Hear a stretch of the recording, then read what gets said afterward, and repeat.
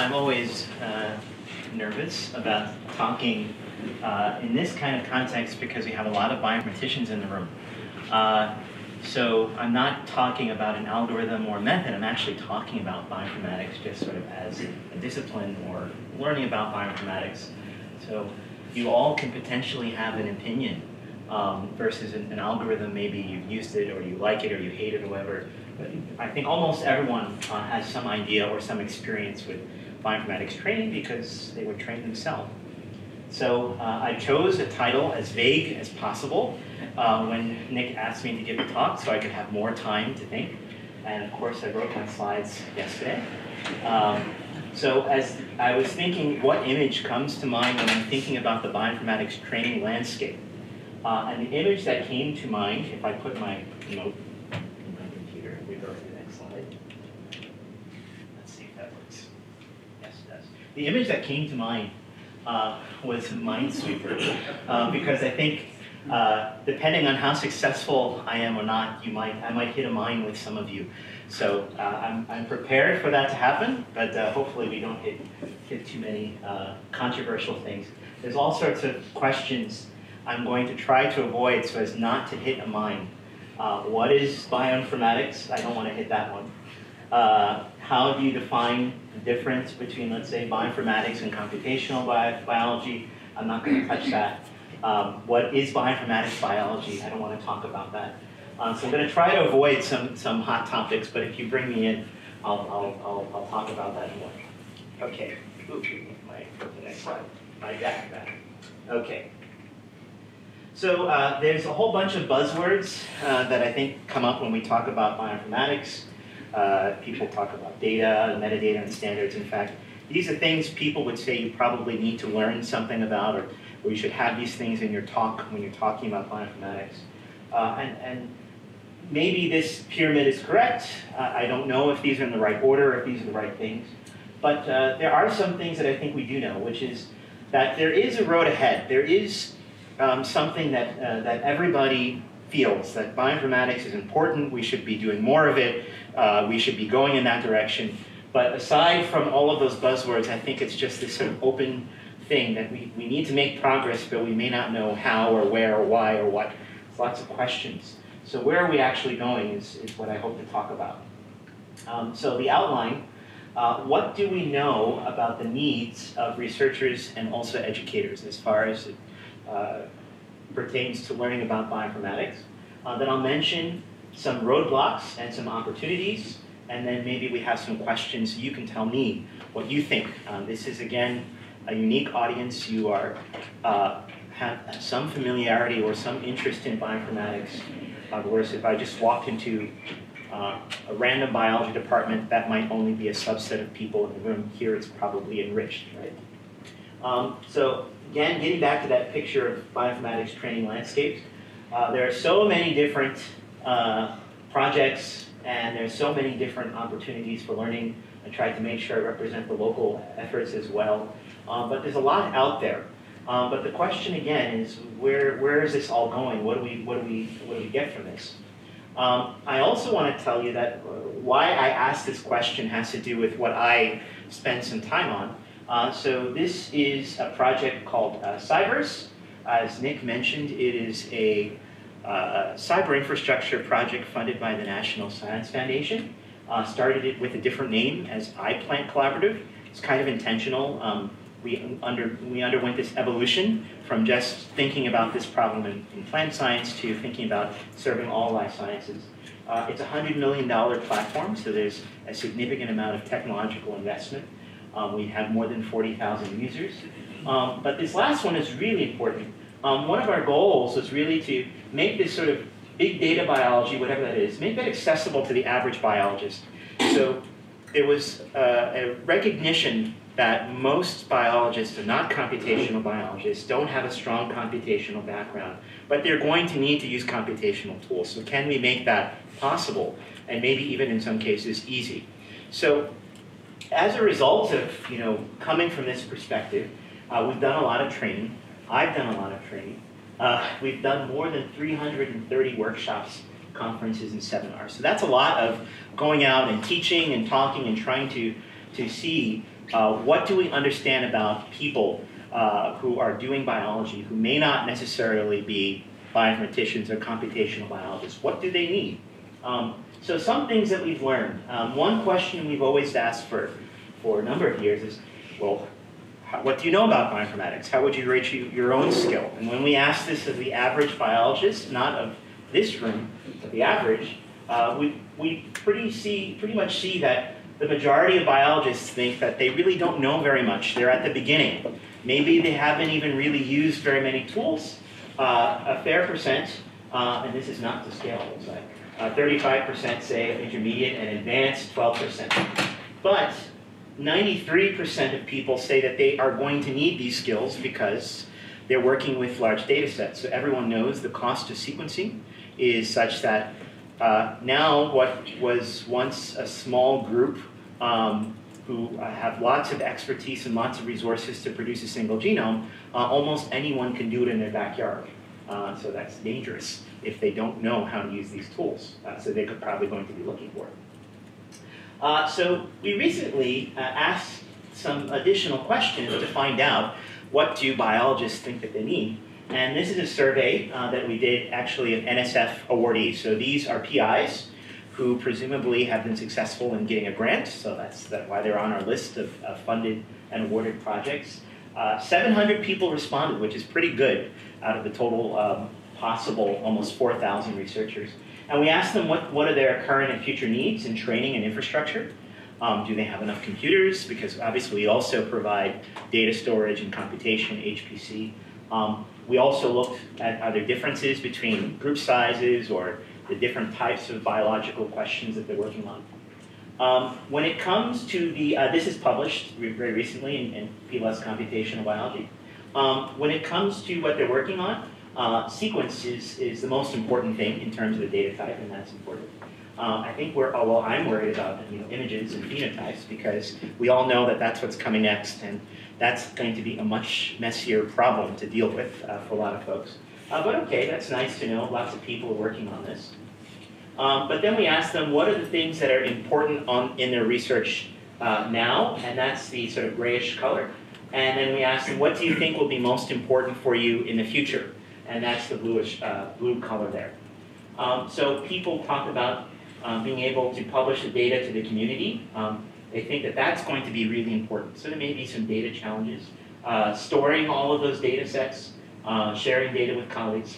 I'm not going to go down the list per se, but this gives us a clear picture. What's interesting is down here where you see what people need now and what they think they'll need in 3 years. So for example, cloud computing. People get the sense that this is something that's going to be really important to them, and they may not know how to use it yet, but it's important. So they're thinking ahead. The interesting question is, what is the need that is most pressing? What is your most unmet need? Something that you don't have access to right now that if you could ask for it, you'd want it. As it turns out, the 3 biggest needs that everyone identified was training. Training on integration of multiple data types, training on data management and metadata, and training on scaling to the cloud. So these are the top 3 needs. And this is across all of NSF Bio. There's 4 different directorates. But the really consensus is there that everybody feels that they actually have access to HPC. They actually have the tools and the software they need. Maybe they could use more on the infrastructure side, but it's actually, they want to know how to use it. And I think we've all walked in, I certainly walked into a lot of laboratories where the laboratory is beautiful. The chairs are wonderful, but they forgot the computers, or they forgot to actually hire people, and they don't have the money to hire the faculty that they need. So it's a little bit backwards. We have some of these other needs met, but the training. And one other thing I want to point out, it's interesting, I think maybe in this room, to me it's interesting, is that this other training need down here at the bottom, this training on basic computing and scripting. So interestingly, I think that that's a really basic thing, but people are getting that somehow. I wonder if it has to do with also software carpentry, data carpentry, but even just, how many people here have taught an R course or a Python course? Maybe some of you have been called on. So some of those basic things are net. So it's not only just training, but it's pretty sophisticated training to say I have multiple data types I want to integrate. So that's nice to think about that. So, okay, the question is, we know these researchers need training. Why did they need it in the first place? Why haven't they gotten it as part of the regular training? So another thing that I'm involved with is a research coordination network called NIBBLES, Network for Integrating Bioinformatics into Life Science Education. There's a website. I apologize, my slides are not online yet, but I will post them and we'll find out through Nick to get them to the list after this. But this is a group of about 30 or so of us, educators, people who have expertise in assessment, people from industry and other fields. A group of people who understand that we want to maybe train people better so that by the time they're faculty members, they will have had that computational background and do a better job at some of these things that are currently challenging. And let me ask the question now for people who are in grad school or postdocs or whatever. How many people in here in their undergraduate level of training got some bioinformatics? So how many people say they got at least some? Okay, so maybe about a quarter or a third or so like that. Okay, so the majority still may have actually arrived at graduate school with nothing, right? So, and if we think that bioinformatics is so important, to say we sort of left that out into the last moment, that's not good. So one of the things we did was we've just recently conducted this largest ever survey of bioinformatics in undergraduate education, so the largest one we know about, certainly in the US. And we got 1,260 responses. This survey was extremely painful. It must have taken them like 30 minutes. So the fact that we got that many responses, I was impressed.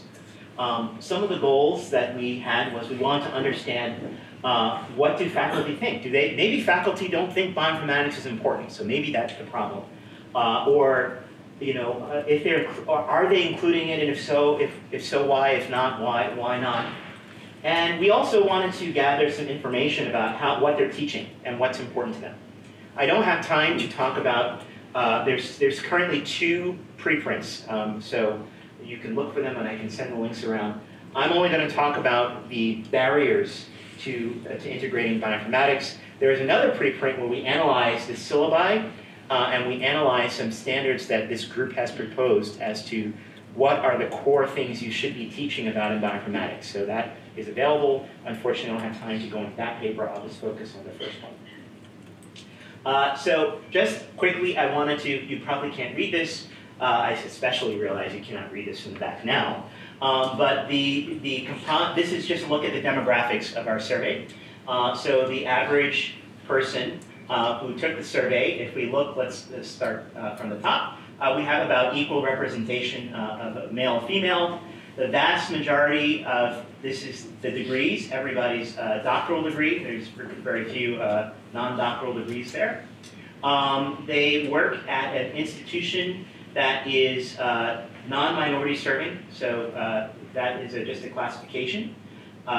They are also self-taught in bioinformatics, so people could have no training in bioinformatics. They could be self-taught, which is this largest percentage. They could have only taken maybe a couple of workshops or boot camps, or they could have some formal training. The rest, we don't know what they were. So this is just giving you an idea of, this is the representation of who we captured in this survey. And this is the paper, and when you download the slides, you'll find it on bioRxiv as a preprint. Okay, so we asked them 4 specific questions, and our approach to the survey was a coded keyword analysis. So rather than having click bubbles or tell us of a menu of items what they thought, we just let them tell us in text what they wanted to answer to this question. It makes it more painful for us because we had to score those, and we had 2 groups independently score that, but it's much richer the first time around. Next time we might have a better chance of giving them just multiple choice questions, but here we analyze these 4 questions. The first question is, what do you think are the most important challenges facing those educating undergraduates? And there was 700 free text responses. Then we asked them, what level of courses would you like to include bioinformatics content, and then just tell us why can't you do that now if you're trying to do it. If you said, hey, I'd love to put this into my second 200 level molecular bio intro, but why aren't you doing that, if you can tell us? For people who told us they're not integrating bioinformatics, we said, well, why not? What's preventing you? And then also we asked them, are there any technical reasons why you can't do it? We don't have a computer lab, or there's no electricity in our university. Whatever the reason was, they could tell us, and that would allow us also to know if there's some other barrier. So 95% of the respondents indicated that bioinformatics should be integrated. So in other words, the vast majority of faculty also all agree that they should be teaching bioinformatics in their classrooms, but only 40% of faculty actually do that. And this is somewhat loosely defined. If they spent 2 hours on NCBI doing blast search, maybe that was bioinformatics for them. Someone else might have had a whole course on intro to machine learning. So you can imagine there is some difference of what people self-reported, but that's essentially what we have. And of the top needs, the top barriers, again, we see the same thing. That training is the #1 barrier. So the faculty feel that they don't have the training to teach bioinformatics, and so they basically say, well, I'm not teaching it. It's not, that's logical, it makes sense to me. But it's something that no one has really captured the data on, so we can show that. The next thing is the student issue. So we've coded the issues as to who's to blame. Is it the faculty's fault, the student's fault? Is it the fault of the university somehow because they don't have administrative support? But the next issue is students. So they think that the students, this group of faculty think that students don't have the background or skills. So that's another barrier to teaching it. Some believe that the students just aren't interested in bioinformatics. So maybe I'm not going to teach it because if I put the word bioinformatics in my course title, no one registers, and that looks bad to my need, and so on and so forth. But the training is the biggest need. Now, another thing that we find there is there are differences for different faculty, and even for students in terms of how you perceive these barriers. So 41% of faculty who were underrepresented minorities report training barriers versus 28% of non-URM faculty. So minority faculty are more likely to say that they're experiencing a training barrier. So maybe they got even less training in their preparation as faculty members. These are some examples of the free text responses, or just a few representative ones. But I think there are ones that we all agree with and can say that makes sense. You know, we earned our PhD before bioinformatics was used. It changes a lot, and we don't have that expertise, a lack of training. And there are other ones. All of this is on GitHub, so you can look at the more juicy comments where people complain about the med school controls our curriculum, and so we can't teach what they don't want us to teach. You can go through and see those. The barriers also differ based upon what institution you're at. So if you are at a doctoral institution, you're less likely to report training as a barrier. If you are at an associate's institution, you still report it, but interestingly, it's the group that's in the middle. So if you are at a baccalaureate institution, you report the highest barrier. So there's difference. I think that these people are trying harder. The people at the associate's institution may not have as many data-intensive courses, so maybe they're not trying to implement. And there's still a barrier at the doctoral granting institutions, but presumably those faculty have more resources. You can also start to see that if you're at the doctoral institutions, the reason why you're not succeeding is more likely to be the students who are coming to you with a lack of background skills and knowledge. We'll see this again. But there are definitely differences in perception. At the master's level, none of the students care. So there are differences that we see based upon what institution you come from. Now this one is a little bit hard to interpret, so let me try to do this. First of all, this is a multiple correspondence analysis. It's kind of like a PCA plot. It's related to that. It's a special case. Here, don't try to pick out too many details. I'll just try to show you the overall thing of what's important. So each of these large ellipses are 80% of the faculty that fall in that category. So the categories, this green one is a baccalaureate institution. This is a master's institution. This is a doctoral institution in this one. And this one by itself up here are the folks at the associate's degree. So when you look at this in detail, you're trying to see which answers or which qualitative categories correspond to which other qualitative categories. And what it turns out, the trend is that people at the associate's institutions are off by themselves, more likely to be minority-serving institutions, more likely to not be integrating bioinformatics, and more likely not to have any training. The other different institutions sort of fall along a little bit of a spectrum. And here in the doctoral end, you're more likely to be formally trained, teaching a dedicated course in bioinformatics, etc. Here at the baccalaureate institution, you're more on the other end. But you can, as you take time to study it, not now because we have pizza coming later, you can start to see some trends. Additional trend, one that's sort of out of this is that if you are at a minority-serving institution, so this is institutions that cater to minority populations, not that you as yourself as a faculty necessarily are from there, only 23% of them report integrating bioinformatics versus 43% at a non-minority serving institution. In other words, the MSIs are less likely to be teaching this, so this all makes sense from what we've seen. Here is a look, this is a simpler one, but here is a look at how the bioinformatics teaching how that's being done or not, and how that correlates with things. So this circle here are folks who are teaching dedicated bioinformatics course. So your course is a bioinformatics course of some type. This one in particular is if you're just integrating bioinformatics, so you're teaching a life science course, but maybe you have a unit that includes some type of bioinformatics, or your labs include some type. And these folks in blue are not integrating bioinformatics at all. And so again, you can see some separation, and it correlates with things that we found earlier, not integrating associates, minority serving, versus dedicated courses are more likely to happen at the doctoral institution. Again, differences in perceptions. If you are teaching dedicated courses, you're the most dissatisfied with your students, and you report that they have more issues and they're not prepared to take your dedicated course versus if you're just integrating bioinformatics. So these are just a few. I won't go into too much detail. I have to keep moving, but those are a few highlights from the survey.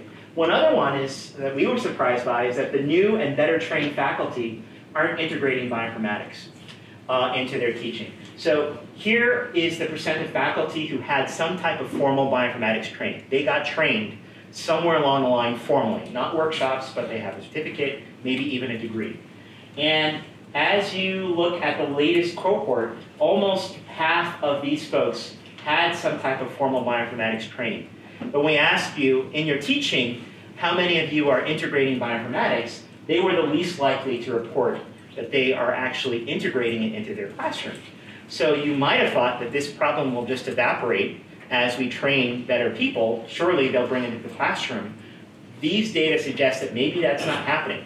The people who were graduating further back, they're more likely by about double to be integrating it. So that's an interesting question. And this one is showing you by degree year. The key thing to pay attention to is that all the other decades sort of fall along the same spectrum, but the folks from 2010 to 16 are pushed out here, and they are not integrating.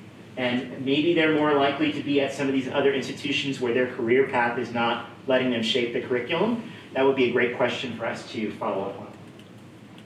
Also, we have no idea about this. This is a different question. We asked about their access to technical resources.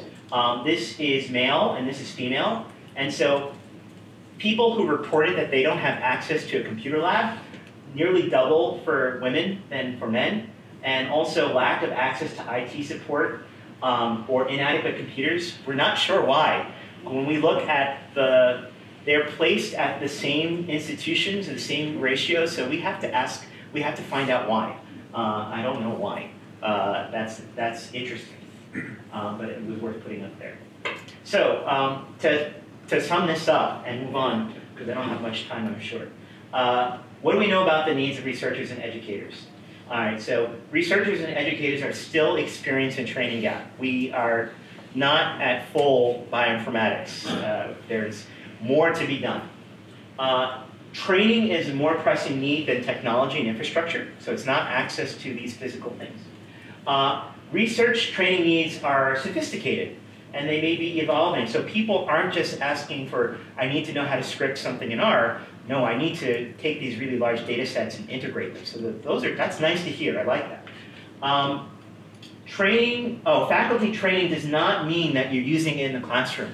So that's bad if that's true. That means that if we're investing in training people and they're not going back into the classroom, even now they have this better training, then what's going on? We need to find, is that true? And then what do we do about that? And there's some disparities in training that exist. There's differences at minority-serving institutions. There are maybe differences. We didn't see a lot of differences by sex in any other way that we looked. So but there are some disparities that we need to understand. Okay, the last part of my talk will be quicker because I know I'm running out. So what are some roadblocks and some things? How can we be better at helping folks? Because one thing that I showed earlier and that we're talking about, the vast majority of our bioinformatics training is informal. So in the survey, we saw most people are self-taught in bioinformatics or other folks took workshops. We have a lot of researchers who aren't going anywhere. If you're looking for a job, you kind of realize that it can be hard. There's not a lot of open positions in every single category. So nobody is going to go back to undergrad. So informal training is the way a lot of people are being educated in bioinformatics. So can we focus on that and make that better? What are the roadblocks? What are the opportunities? Well, here is a roadblock. And this is a recent paper called Null Effects of Boot Camps and Short Format Training for PhD Students in the Life Sciences. All right, so this was a very big and sophisticated paper study. It was a longitudinal study of 294 PhD students from 53 institutions. So they looked at these students for a number of years. And they looked at 115 variables to ask the question, is there a difference between students who took these boot camps and workshops and those who did not? And they literally looked. They didn't ask you a question, do you feel good about yourself? Do you think you're a superstar bioinformatics person? They actually said, send us your abstracts and we're going to evaluate them. What's your publication record? There were some attitudinal assessments, but they really actually evaluated these students quite thoroughly, and students who did not take any type of workshop. So all of these things were done. They graded, they scored, they coded. And what they found was that they couldn't find any difference between people who took boot camps and people who did not. In other words, boot camps and workshops have no impact on your success. How many people have taken a boot camp or workshop here in training in bioinformatics? I should have asked. Look, the hands don't go this fast now. You can raise your hand. How many took a boot camp or a workshop in bioinformatics, right? We all. If one was coming tomorrow, I would take it if it was on something that I would haven't learned. The thing is that this is consistent with all of the research in pedagogy, which is essentially short-term intensive learning does not really lead to sustainable learning. It's very difficult. And there are some disagreements about this paper and controversy. I might talk a little, but the thing that is, this is just really true from not just this paper, but from lots of other research, is that it's very difficult in 2 days or 2 weeks to get something that someone is going to really learn in depth, a particular subject or a particular topic. Now, that's not to say it can't be done. However, if our informal learning is based upon boot camps and short form trainings, we better know what the right way to do it is. Otherwise, we have a lot of people who are just coming up with boot camps and workshops that aren't really achieving what they think. And if I ask people in this room, hey, would you help me put together a workshop on neural networks, on supervised learning? There are a lot of people in this room that say, yeah, let's do this and let's do that. But the point is that it's not as easy as we may think. Now, actually, going back to the Nibble survey, this is not we didn't publish this figure in the paper, but we found this effect. And the effect is, this is asking people, based upon what type of training they had, what barriers do you face? And it turned out that if how many people reported that training is a barrier for them? So this is the question. Is training a barrier for you? People who took no training said at about this level, 28%, no training isn't a barrier for me. Maybe they're not interested. The people who reported training as the biggest barrier were the people who took workshops and boot camps. And in fact, the education literature says that the people who take workshops and boot camps, it's actually, you turn out worse for taking a bad workshop or a bad boot camp than if you had taken nothing at all. So we actually see this effect in our data that if you took a workshop and a boot camp, I guess you just leave knowing what you don't know and feeling bad. Or you got discouraged, or something happened, but those people suffer. And it's bad because they came to the workshop hoping they're going to get something. Okay, so there are a number of people in this who know about education in this context who we need to pay attention to. When you get the slides, you can look up the references. This is one by Campbell and Mead. But they're looking at quality in genomics and bioinformatics education research. They point out problems. So they analyzed assessments. Let's say you take a workshop and you do a survey after. They looked at that. And they said most people are looking at what we call summative learning gains. In other words, you take a test at the end of your workshop. Did you pass that or did you do well on that? So we don't know about the process of learning, whether that was successful. That's called formative learning, formative assessment. And they said that less than 10% of studies really provided what they call reliability and validity evidence for assessment. I don't want to go into what this means, because maybe many of you are not from that background, but essentially, it's really easy to ask a survey question. Did you like my workshop? But what you don't know is how the answer, yes or no, actually corresponds to the truth, okay, of whether when someone says yes, they mean yes. Or if I ask a math question about, let's say I'm teaching a course on differential equations, and I ask you the question, what's 5 plus 5 on that differential equation test? Okay, you said 10. So everyone got 100 on that question. But my question really told me nothing about your ability to solve differential equations. The same is the truth of any survey question. Unless it's validated, we don't know if it's telling us what we think it's telling us. So doesn't training work? I mean, if you've taken a boot camp, now maybe you're thinking you should get your money back because I just told you it doesn't work. It does work, and it can work. This is local, actually, Michelle's here. We know that there are positive impacts that we can document and measure, but that's not always done. And if the workshop and the boot camp is not set up properly, then we may not have the impact we think we're having. So I'm going to draw attention to, and I'm racing towards the end here, this is work by somebody, if you're interested in this topic, you should look up and know, Rochelle Trachtenberg. She's a statistician and a cognitive scientist, and she really talks about how you can bring the tools of pedagogy into informal learning. That's one of the things she works on, because we really have to have evidence-based training and assessment. So some key insights that you would get from reading her and other literature is that we have to remember that there's a difference between formal and informal training. Much of the times when people are talking about education or education literature, they're talking about sitting down for a semester-long course.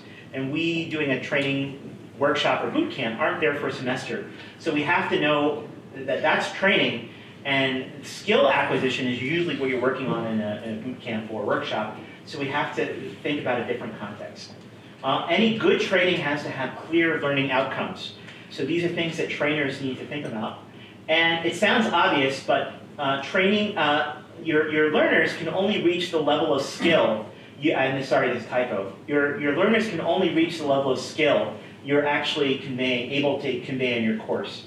So in other words, people can only learn what you teach them. And if you are teaching someone to do intro RNA-seq, that's great. Wonderful course. I would take that course in a minute. But when they go to do their own RNA-seq project, they're doing advanced RNA-seq. They're going to run into problems. So your workshop and your boot camp isn't going to help them get to advanced RNA-seq unless they sign up for that course too. So we have to actually think about some of these things.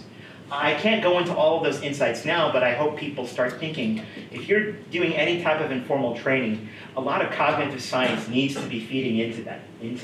And it's not happening very often. So we need, as a community, to become better.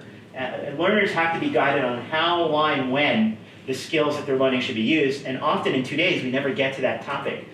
So we're not doing a service by just spreading some information that may be nice, but may not impact them. I want to throw a nod out to software and data carpentry. So these are some organizations some of you may know, and I've been involved with some of them. The reason why I throw them out here, and this is the opportunity part of my talk, is that they're doing a lot of things right, and I think that a lot of us can learn from that in our informal context. An example of this is the genomics data carpentry set of lessons, where we've gone from the lessons being developed in 2015 from a group of people who had some expertise, to really thinking about lessons and thinking about training, informal training, as a global problem, where you have lots of people, community members from all around, who are able to work on the lessons, refine them. It is a style of collaborative lesson development and even instruction for the trainers that really make their approach to informal learning something that you should look into. I won't go into the learning goals of what that course involves. We don't have time. But I will say we're starting to do some assessments. And this is just one of the short six-month assessments.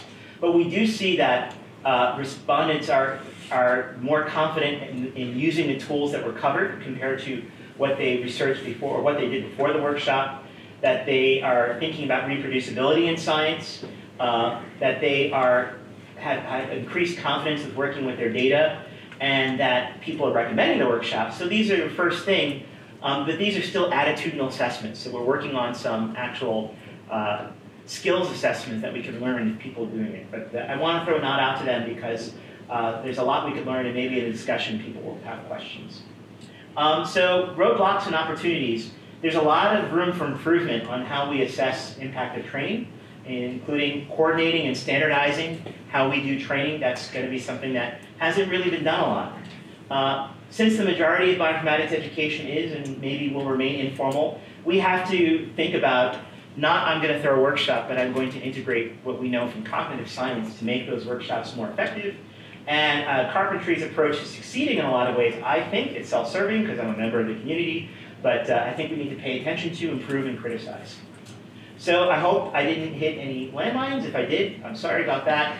And then some questions that maybe you think about. I'm curious about people in the room. How are you involved in training?